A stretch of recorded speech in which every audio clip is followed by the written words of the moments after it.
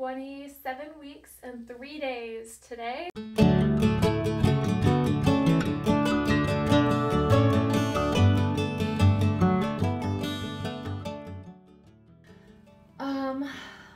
What I've been doing to, I guess, prepare myself for her and for her diagnosis mentally.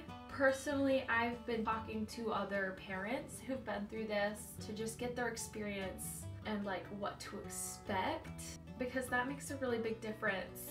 I've been adding to my registry on Amazon based on the recommendations that other parents have made to me. I've also been thinking about maternity pictures, and coming from a photographer myself, I kind of am a little bit picky. I actually got a dress. I'm just gonna open it right now. I felt like red was appropriate.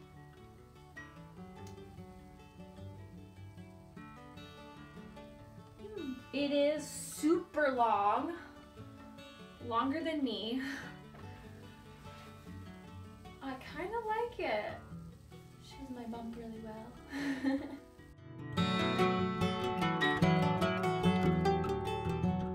I've also been doing a little bit of crafts. I've been buying things that I feel will be kind of special.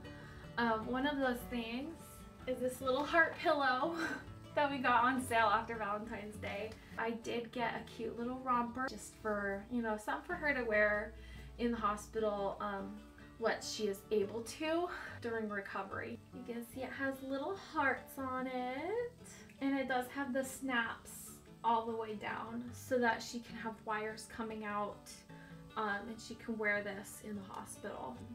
I also have a heart box. It was actually like supposed to be like a Valentine's box, but we got that right after finding out that she has hypoplastic left heart syndrome, just to keep all of like ultrasound pictures and just little things that we kind of collect along the way. So this is the heart box. It just has some things in it that have been special to me throughout this journey so far, and to just keep everything in one place. This is a onesie, but I actually made this little headband yesterday that she can wear when she's a newborn. And then I also have a fetal Doppler just so that I can hear her heartbeat. And then I have this little heart tin, and in here are some little notes. And then it also has just a little fortune that we got the day that we found out that she would have a heart defect. We didn't have the diagnosis. And then I have a little Polaroid picture in there. I have ultrasound pictures. I also have pictures that I took of her nursery. These are her clothes, and then there's some other cute ones in there too. More ultrasound pictures. This was from our last ultrasound.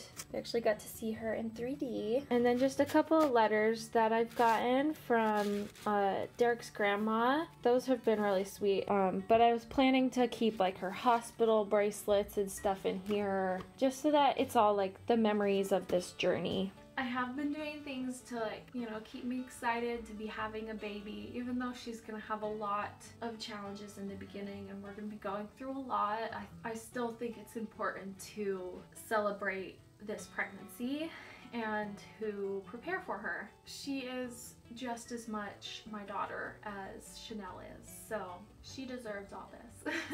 Anyways, thank you for watching. Please subscribe if you want to keep following Cora's journey, and like the video.